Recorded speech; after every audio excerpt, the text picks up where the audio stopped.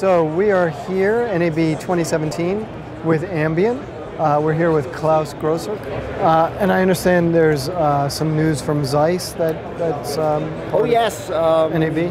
Oh yes, and we're very proud of that cooperation. It's a strategic partnership we've been taking on with Zeiss and the Munich-based company Pomfort, who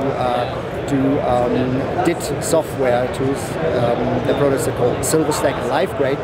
And they approach us, Zeiss approaches because they were working on replacement on the very popular CP2 lenses, and they come up with the CP3 lenses, which is available in two flavors, and one is carrying metadata.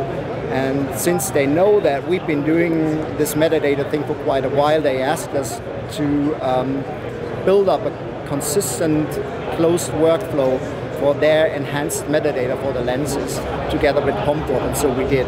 So we will announce the MasterLockitPlus shortly, who has an additional second ACN port, and it can take the metadata from the camera and can take the metadata from the lenses, consolidate them together with the script-based metadata, and we have it all in one place on one server.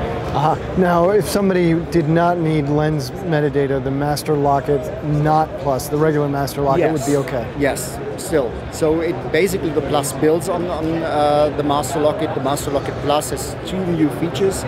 One being that support of the size metadata, and possibly even more in the future. So we've been always putting up your software on our units.